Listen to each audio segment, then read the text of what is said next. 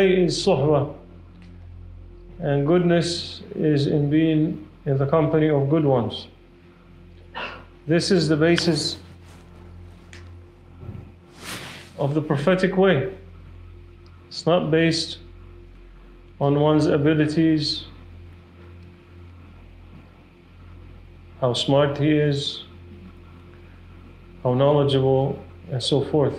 It is based solely on associating with those who are near and dear to Allah subhanahu wa ta'ala. That's why our Shaykh al-Tariqa al-Naqshbandiyya would reiterate this reality, also reminding the murids not to rely on their own actions. As Sayyidina Muhammad sallallahu alaihi wasallam, when asked, salawatu rabbi wa salamu alayhi, are we going to be able to enter heavens with our own abilities, with our own deeds, good deeds, prayers? This is why Allah subhanahu wa ta'ala will make us to enter? He said, no. Only through Allah's mercy can you enter. Deeds, you do it because you are an abd. We obey. Abd, servant, must obey Allah subhanahu wa ta'ala, even if there is no reward. We have a choice. It's our Creator. He order, you obey. Even if there's no hell, punishment, you must obey. We're not merchants. Allah subhanahu wa ta'ala used targheeb and tarheeb for us to encourage us to do what's right and to discourage us from going the wrong way. But the reality is, no one will reach Allah's pleasure, no one will enter His heavens except with Allah's favor and mercy. So tariqah teaches you this at every step. And Mawlana Sayyidina Muhammad sallallahu alaihi wasallam, what did he teach Sayyidina Mu'adh in the hadith? He say dubra kulli salat, after each prayer, you say, Allahumma a'inni ala dhikrika wa shukrika wa husni ibadatik. Now you just prayed. Then you're acknowledging the reality. Oh my Lord, it is you who made me pray, who gave me the power. I'm asking your help, your support. Only with your help and support can I even come to pray or to do zikr or to do anything. This is a reminder so that no one can say that I have accomplished, I have done, I am alim, I am scholar, some people even say I'm wali. Alhamdulillah, the men of Allah we were with never made such claims. Mawlana Shaykh Nazim, Qaddasa al-Isra Wal-Aziz, Mawlana Shaykh Muhammad. The way is the way of humbleness and humility. Regardless of what you've been granted, because that is the prophetic example. The most distinguished Prophet ﷺ was dressed with the perfection of character in every aspect. There isn't any character of perfection that he wasn't the manifestation of. But the most distinguishing character was his humbleness. Because he is who he is, and he reached what he reached, and especially now, the story of Isra and Mi'raj, not the story, the happening of Isra and Mi'raj, the reality of Isra and Mi'raj, Allah subhanahu wa ta'ala highlighting for entire creation, showing something about his Prophet's qadr. Not everything. His qadr only his Lord knows. Allah subhanahu wa ta'ala only the one who knows Prophet sallallahu alaihi wasallam's estimation. But on this night, he showed something. He خرق له al-Awa'id. Instantly, when you read the story, when you read the happening of Isra and Mi'raj, what does it mean that at the lowest moment in Prophet's struggle to guide his ummah, when he was abused, when he lost his loved ones, salawatu rabbi wa salamu alayh, Allah subhanahu wa ta'ala sent him his angels, Sayyidina Jibreel and Sayyidina Mika'il. And they opened his chest and they took his heart and they filled it with iman and hikmah. Ajaib. What is this? I mean, we read it like this, but when it comes to Rasulullah sallallahu alaihi wasallam, nothing is astonishing, because of who he is to Allah subhanahu wa ta'ala. But that's how the night started. And then he brought him al-Buraq, and when al-Buraq was awe-stricken, haiba of Prophet sallallahu alaihi wasallam was so much that Buraq was, when Prophet sallallahu alaihi wasallam was about to mount it, he was shaking. And Sayyidina Jibreel said, Uthbut Buraq. He said, be firm, Buraq, kama qal. فوالله ما ركبك معنى, يعني I'm reciting the معنى in Arabic, ما ركبك من هو أكرم على الله منه. يعني no one more honored to Allah, more beloved to Allah subhanahu wa ta'ala ever read you like the one who is about to write you, or there's no one more honored, more beloved to Allah than the one who's about to write you. So be firm. That's how the night of Isra and Mi'raj starts. And then they call us, they call Ahl al-Tasawwuf, they call us Ubbad al-Qubur, or you pray at the grave sites. And then in the hadith, they stop, one stop, Prophet ﷺ, Sayyidina Jibreel says, pray 2 rakats, he prays. So well, did you know where you prayed? He says, no. He says, this is the tree of Musa. Then he goes, Madian. He says, did you know where you prayed? He says, this is Madian. Then where Isa alayhi salam was born. I say, birthdays are not important. The place of the birth of Prophet ﷺ is important. Enough for Sayyidina Jibreel to go take Sayyidina Muhammad ﷺ to pray 2 rak'ahs there. Then in al-Kathib al-Ahmar, where he saw Sayyidina Musa praying in his grave, he said, pray 2 rak'ahs at the grave of Sayyidina Musa.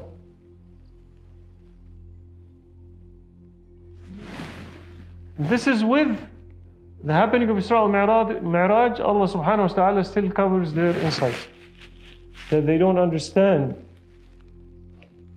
that to honor that which Allah honored is also venerating and honoring our Lord, because you are respecting Allah subhanahu wa ta'ala's, even the things He loved and respected, you are showing respect to that. They say, no, we only show respect to Allah. How? That's the way of Shaitan. Shaitan said, I only make sajda to you. I don't, he said, make sajda to my servant, to Adam. He says, no, only to you I make sajda. Besides, he's better, I'm better than him, so how can you ask me such a thing? Arrogance. Huh? Mawlana Shaykh Nazim used to say, one time one of the awliya encountered Shaitan, and he said to him, oh, accursed one, why don't you repent to your Lord? And Allah is forgiving. think it was Sayyidina Musa or one of the awliya, I'm not sure. I think it was Sayyidina Musa because he was Kalimullah. He is Kalimullah. So he says, when you go to your Lord, ask him if he would forgive me. He says, yes, I will ask. Ask Allah. Allah subhanahu wa ta'ala says, yes, the door of maghfirah is open, but he has to do one thing. He says, well, go to the grave of Adam alayhi salam and make sajda.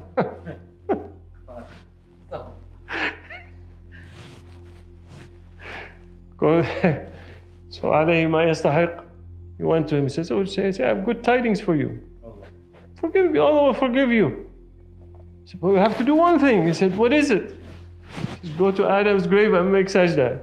He said, I didn't make sajda to him when he was, I'm going to make sajda at the grave? Never. Khalas. Qudi al-amr. His fate is sealed. There's no way around that.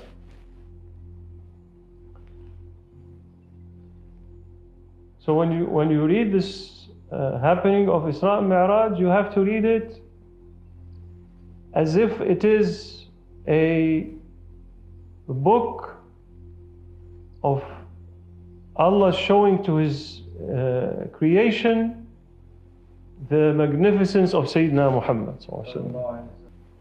But you have to read it and see. You see how they invited all the prophets in Jerusalem, and Sayyidina Jibreel pushed forward Sayyidina Muhammad to be their Imam. So Imam of Anbiya on earth. Then Bayt al-Ma'mur, he was Imam of the angels. Then traveling to every heaven, meeting the dignitaries of that heaven, meeting the Anbiya residing on that heaven, the angels welcoming him, processions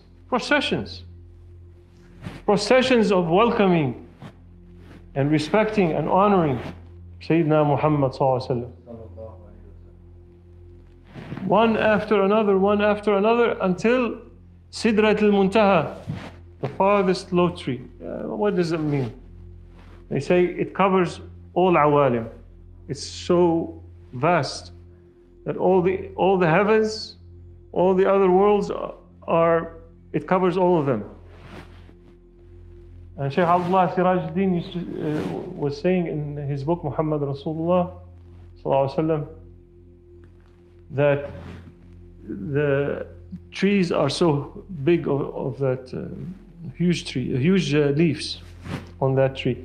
And it was dressed on that night, it's beautifully dressed by Allah subhanahu wa ta'ala's Jamal and Tajalli. But on that night, it was like no other night. And Sayyidina Abdullah Sirajuddin was saying that on every leaf, there was no place for an angel, one extra angel to stand. It was filled with angels. In that maqam, in that beauty, on that magnificent tree, what were they doing there? Coming to look at the Prophet. Imagine the beauty of the reality of Sayyidina Muhammad in that maqam. If his beauty was overshadowing other beauties that the angels were coming to see him, what kind of beauty manifested on our Prophet sallallahu alaihi wasallam? And then he is invited where no one else is invited, even Jibreel alayhi salam. He say, "In اقتربت احترقت وإن أنت اقتربت احترقت." He said, if I move one further, a little bit, I'm finished. I'm incinerated. I no longer exist. I have no permission. Sayyidina Muhammad sallallahu alaihi wasallam entering into that presence, entering into that nearness to Allah subhanahu wa ta'ala and intimacy. ما زاغ البصر وما طغى, seeing his Lord. And another sign of magnificence of Sayyidina Muhammad sallallahu alaihi wasallam is, imagine you've done such a journey and you've seen all these awalim and been welcomed by all these greatest creation of Allah subhanahu wa ta'ala,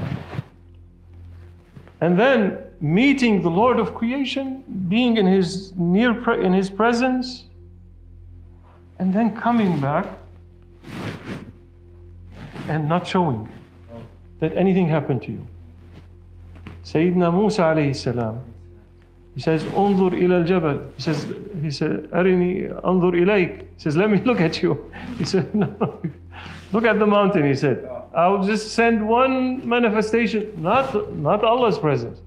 Manifestation on the mountain. If that mountain stays intact, then you can see me." Mountain was shattered. And saying, وَخَرَّ مُوسَى صَعِقًا. He said he died. Musa alayhi salam. And your Prophet ﷺ was in قَابَ قَوْسَيْنِ أَوْ أَدْنَى إِذْ أَوْحَى إِلَىٰ عَبْدِهِ مَا أَوْحَى. عجائب. Came back, صلوات ربي وسلامه عليه, and was sitting in the Kaaba, leaning on the Kaaba, and that one, عليه ما يستحق, Abu Jahl, seeing him sitting like that in reflection and sad. How can you be sad of that? He says, I have one face with my Lord and one face towards creation.